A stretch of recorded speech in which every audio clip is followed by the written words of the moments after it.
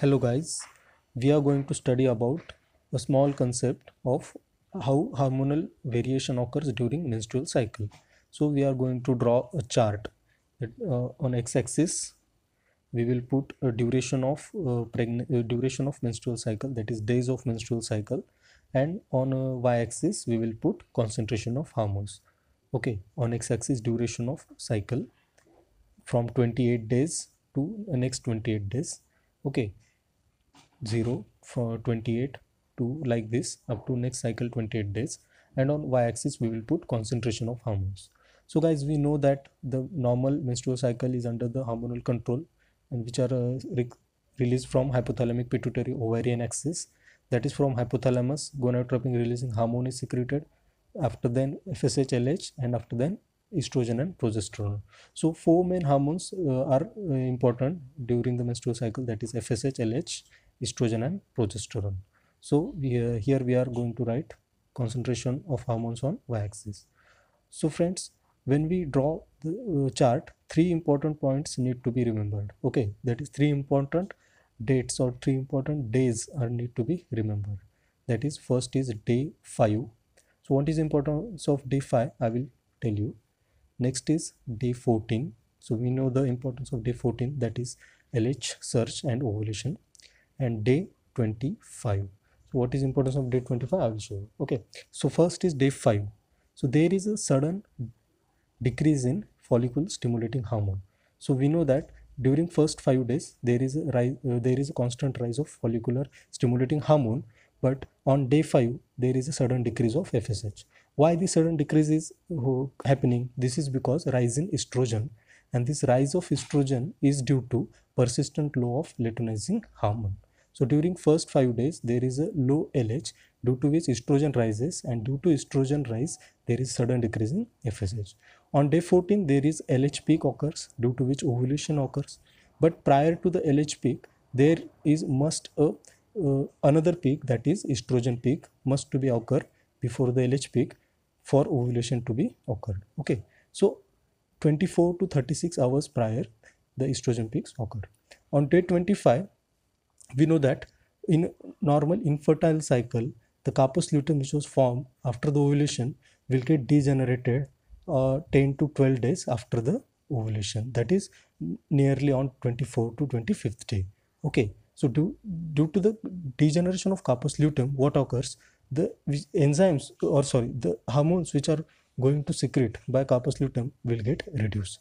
So what are the hormones? First is estrogen and second is progesterone.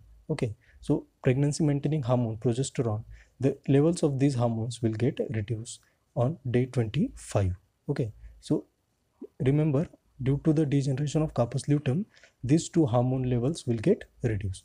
So now we have to plot these features or these points on the graph. Okay, so day 5, day 14 and day 25. Okay, so first we show during day 1 to day 5 what occurs. Okay, so here first we draw LH peak, after then a small estrogen peak prior to the LH peak, we connect the dots. Okay, now day 1 to day 5 there is a rise of FSH. On day 5 FSH will reduce.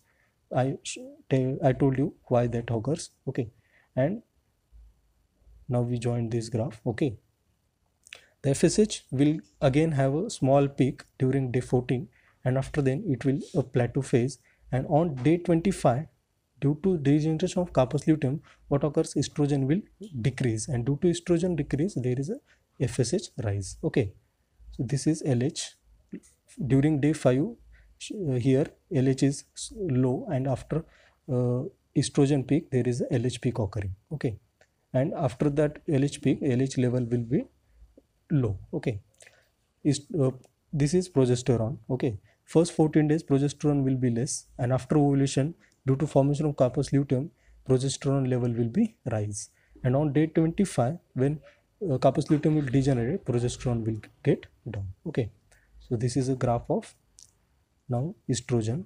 Okay, estrogen level will be plateau due to the release of corpus luteum, but on day 25 corpus luteum will degenerate and further estrogen level will also come down. Okay, so these are the four important graphs to be remembered. First is FSH. During day 1 to day 5, FSH will be high and estrogen will be low, but on day 5, due to continuous LH stimulation, estrogen will get a peak, okay, and FSH will come down, and this occurs.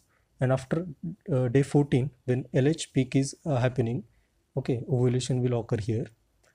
The LH, third hormone, and fourth is progesterone.